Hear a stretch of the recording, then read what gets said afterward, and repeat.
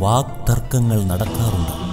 ഓരോരോ മനസ്സുകളും പ്രവർത്തിക്കുന്നത് അവരവരുടെ സംസ്കാരത്തിന് അനുരൂപമായിരിക്കുന്നതിനാൽ മറ്റുള്ളവരുടെ വാക്കുകളും പ്രവൃത്തികളും നമുക്ക് അംഗീകരിക്കുവാൻ സാധിക്കാതെയാകുമ്പോഴാണ് അഭിപ്രായ ഭിന്നതകൾ സംഭവിക്കുന്നതും വാക്കുകൾ കൊണ്ട് യുദ്ധം ചെയ്യുന്നതും.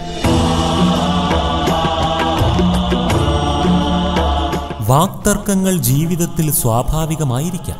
എന്നാൽ പലപ്പോഴും ഈ വാക്തർക്കങ്ങൾ അധിക്ഷേപങ്ങളായും ആക്രമണങ്ങളായും പരിണമിക്കുന്നു. ചിലപ്പോഴെല്ലാം ബന്ധങ്ങളുടെ ചരടുകൾ എന്നേക്കുമായി മുറിഞ്ഞു പോകുവാനും വാക്തർക്കങ്ങൾ കാരണമാകുന്നു.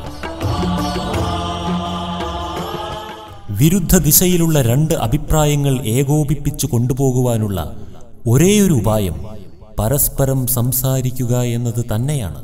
എന്നാൽ പരസ്പരം സംസാരിക്കുമ്പോൾ അത് ഉത്തമമായൊരു പര്യവസാനത്തിൽ എത്തിച്ചേരണമെങ്കിൽ ചില കാര്യങ്ങൾ ശ്രദ്ധിക്കേണ്ടത് അത്യാവശ്യമാണ്.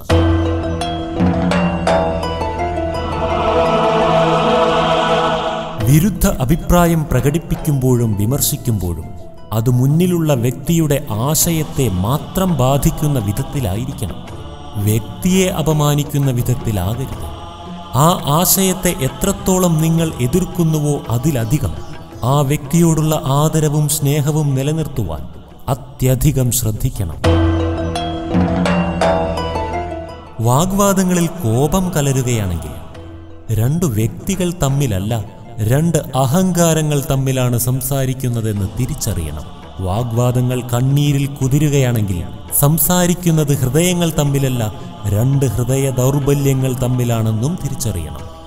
അഥവാ ആശയവിനിമയം ശുഭപര്യവസാനിയാകുവാൻ നിങ്ങൾ ആഗ്രഹിക്കുന്നുവെങ്കിൽ ആ വിനിമയം രണ്ട് തുറന്ന ഹൃദയങ്ങൾ തമ്മിലായിരിക്കണം.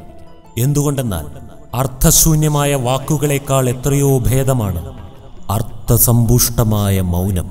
ഓർമ്മയിരിക്കട്ടെ.